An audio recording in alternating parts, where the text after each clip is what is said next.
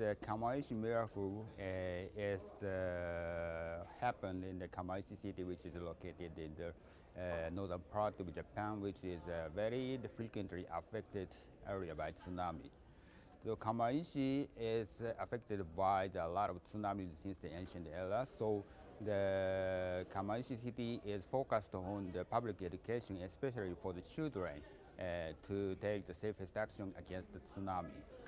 On the 2011 event, when the children feel the big jolt by the earthquake, they are all aware that the big tsunami may come. So the children take the safest action. That means they evacuate further and higher places as much as possible.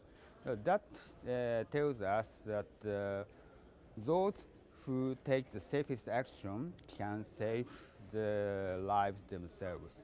And also the children can save themselves if they are well educated by the public and from the adult.